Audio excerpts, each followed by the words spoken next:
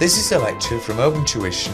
For the free lecture notes that go with this podcast, please visit opentuition.com. This is a lecture on Chapter 18 for Paper P4 on foreign exchange risk management.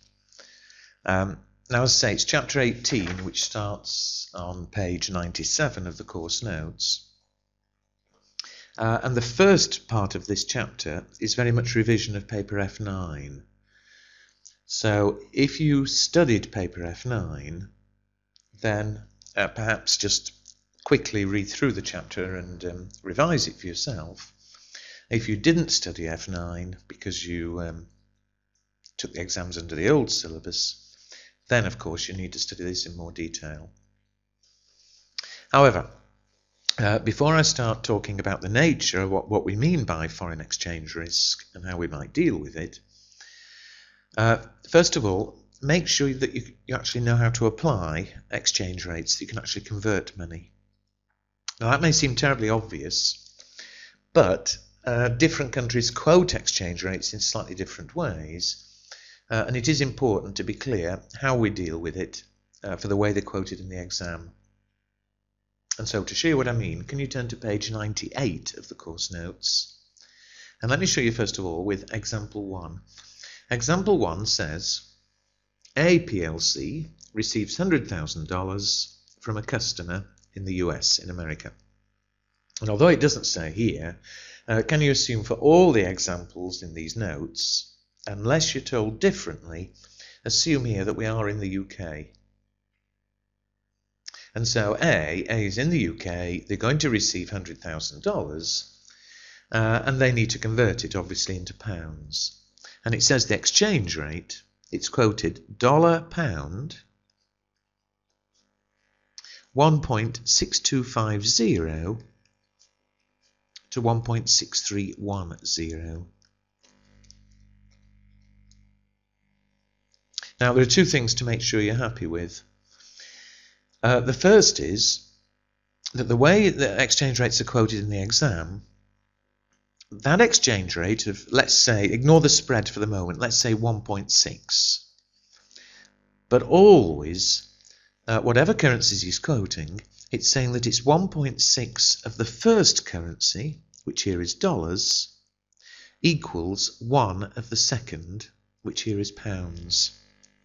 So again, forgetting the spread for the moment, I'll deal with the exact numbers in a second, but it means 1.62, 1.63, it means there are about $1.6 equal to 1 of the second equals 1 pound.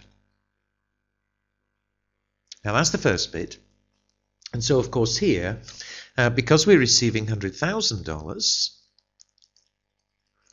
to convert that to pounds, if $1.6 equals 1 pound, surely to convert to pounds we'll divide by approximately 1.6. So that's rule number 1. It may seem obvious, particularly if you're familiar with dollars, pounds, but he could, it's unlikely, but he could use invented currencies when it's clearly a lot less obvious. But always, it's this many of the first currency is equal to 1 of the second. The second thing, of course, relates to the spread. I was saying here it's approximately $1.6 to the pound, but we've got this spread 1.6250 to 1.6310, and as I'm sure you're aware, the reason we've got two rates, it depends on which way we're converting. Whether we're changing dollars to pounds or pounds to dollars, the bank quotes two different rates, and the difference, of course, is the bank's profit. Now, it's vitally important, fairly obviously, to make sure when you're converting, you pick the correct one of the two rates. I mean, okay, it's a small point and it wouldn't fail you, but when we come shortly to risk, whatever other problems there might be, you're always going to have to be converting currency. And it's awful, of course, to have gone wrong from the very beginning and been converting at the wrong rate. Now, what's happening here? We're receiving $100,000, The question is, will we divide by 1.62 or will we divide by 1.63? Now, how you remember this is up to you. It's whichever you find efficient, easy, obvious, and importantly quick. One way you can do it, of course, is it's whichever's worse for you. You know, it's the bank that makes the profit. And so given that we're going to receive money, we know it's $100,000, we're going to divide by, or which of those two rates is worse for us, gives us the smaller receipt. Well, surely when you're dividing, divide by the bigger number gives the smaller answer. And the rate we'll use, in fact, is 1.6310. And before I say any more, let me convert 1.6310.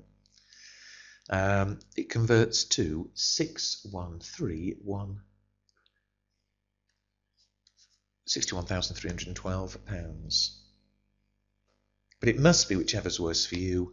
If it's not already obvious, you try dividing by 1.6250 and you'll find you end up with a bigger pound receipt. Well, again, it can't be. It's the bank makes the profit, not us. Well, if you prefer to think it through that way, by all means do. Nobody cares how you get the answer as long as you get it right. On the other hand, let me give you a rule. The rule is this, that the two rates, they always quote the lower one first and the higher one second. The first one, the lower one, is the rate we use if we buy the first currency, in this case dollars. So if we, and by we I mean the company, if the company is buying dollars, we'll use 1.6250, whereas the second rate is the rate we use if we, the company, are selling, again, the first currency, dollars. Now, don't be confused about one thing. Some people get very upset and start thinking about the bank's buy-sell rates. The bank often refers to them as buy rates, sell rates. I'm not interested in the bank. Here, from the company's point of view, in this example, if the company were buying dollars, we convert at 1.6250.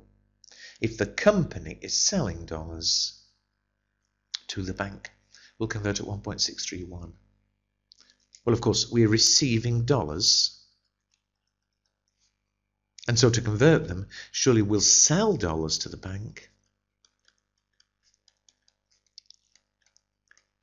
And if we're selling dollars, well, the dollar sell rate,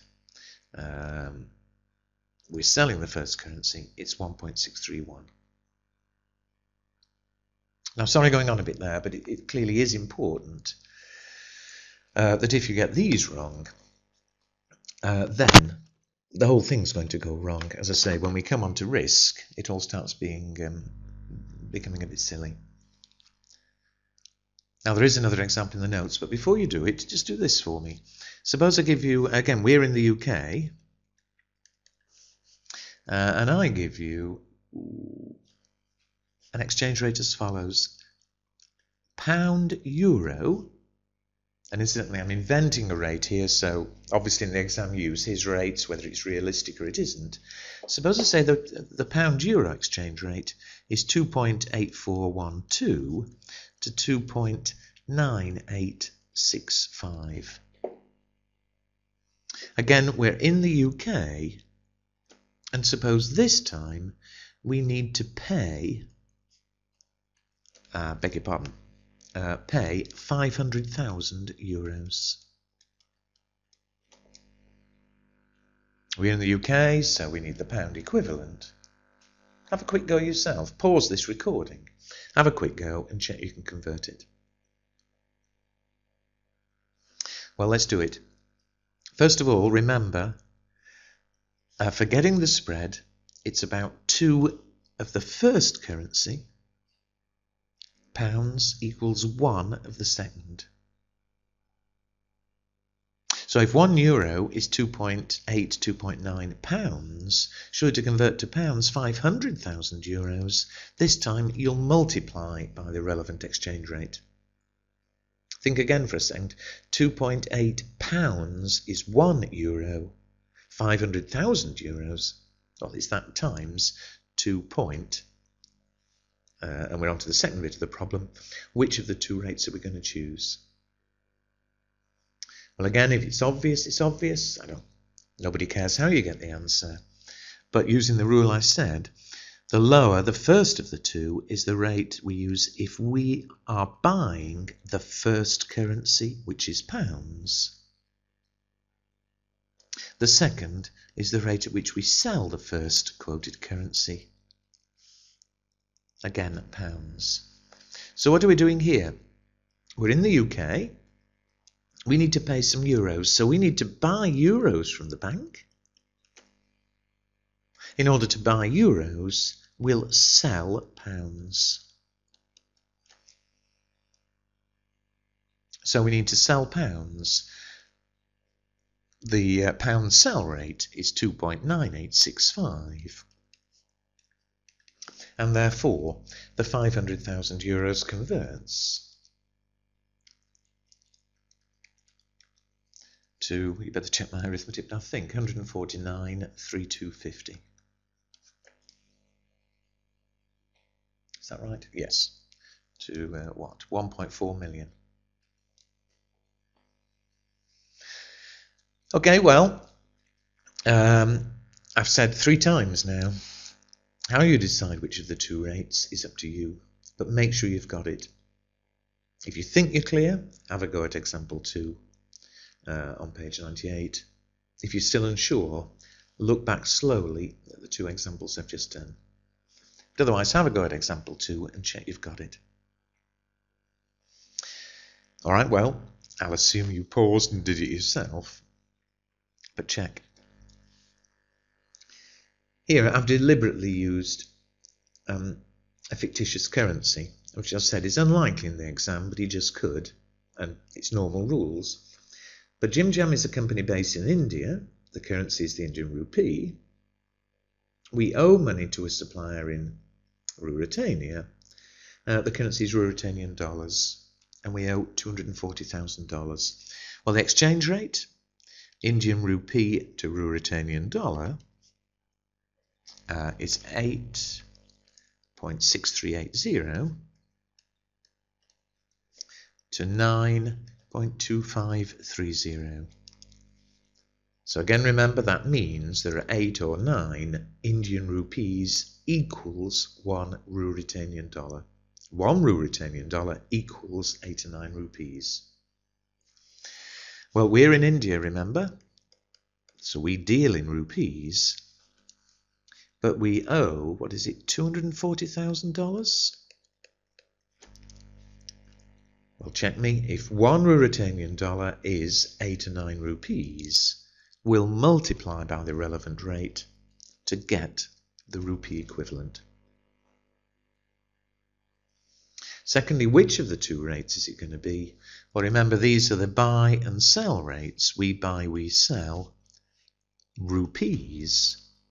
We're in India, and so to get the dollars we need to buy Ruritanian dollars, and in order to buy them from the bank we'll sell to the bank Indian rupees. So it's the Indian rupee sell rate, which is 9.2530. You should therefore have got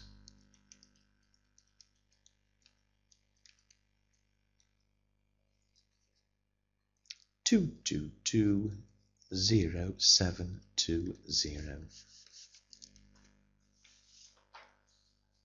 Okay. Now I appreciate I've not said anything about exchange risk as of yet. I just wanted to make sure we were all happy there. I'll stop this lecture here. The next lecture we'll chat about what we mean by exchange risk and the ways in which we might deal with it.